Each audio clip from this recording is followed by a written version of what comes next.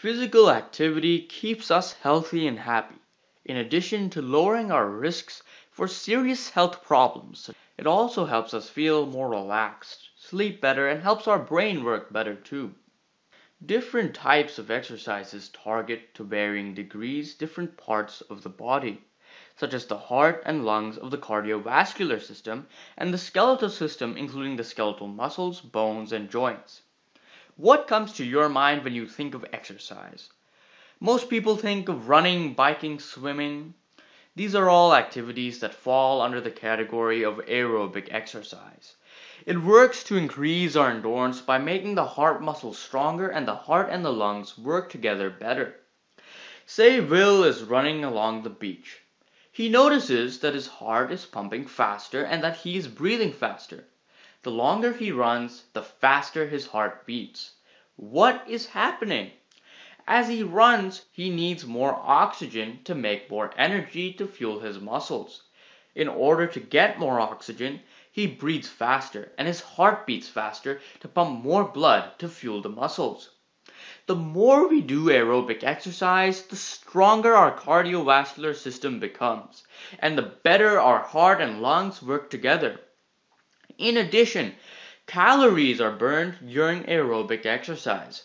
Bicycling burns about 540 calories per hour, jogging burns about 530, and running burns about 650.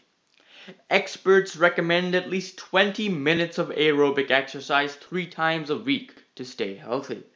How intense should it be? We can use the heartbeat as a measure of the intensity, as approximation is to bring the heart rate up to 70 to 80% of the maximum heart rate, which is approximated to be 220 minus one's age. In Will's case, he is 14, therefore his maximum heart rate is 220 minus 14 or 206. Now 70 to 80% of 206 is about 144 to 165 BPM or beats per minute. Recent scientific studies have also suggested that aerobic exercise helps learning and memory. Another type of exercise strengthens our skeletal system, such as strength and power training. It is often referred to as anaerobic exercise. This type of exercise builds strength and or bulk of skeletal muscles and helps bone rebuilding and joint health. While aerobic exercise strengthens our heart muscle, weightlifting or resistance band training strengthens our skeletal muscles. Will wants to impress others with his physique, so he starts lifting weights to bulk up his skeletal muscles. He goes to the gym and starts curling a dumbbell to work his biceps. He lifts the dumbbell repetitively until he cannot lift it up anymore. The next day his bicep is so sore that he can barely use it. However, within a few days it gets better and he can lift even more than he previously could.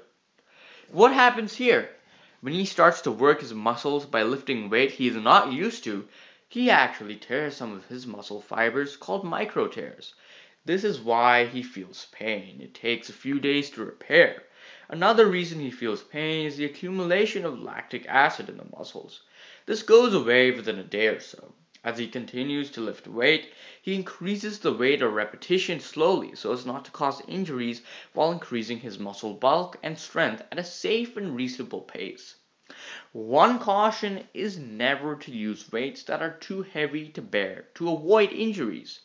Will uses weights or resistance bands not only to strengthen his biceps, but also to strengthen the other skeletal muscles of his body. It helps him to maintain a healthy weight. Muscle uses more energy, therefore more calories than fat. So it helps him burn up more of the calories from eating, which he loves. It increases his metabolic rate up to 15%. This happens even when he is just sitting or sleeping. All of these exercises help bone and joint health. In fact, in some schools, students are required to do jumping jacks for a few minutes before classes start. Will enjoys different types of sports and exercises regularly to keep himself healthy, happy, and looking good.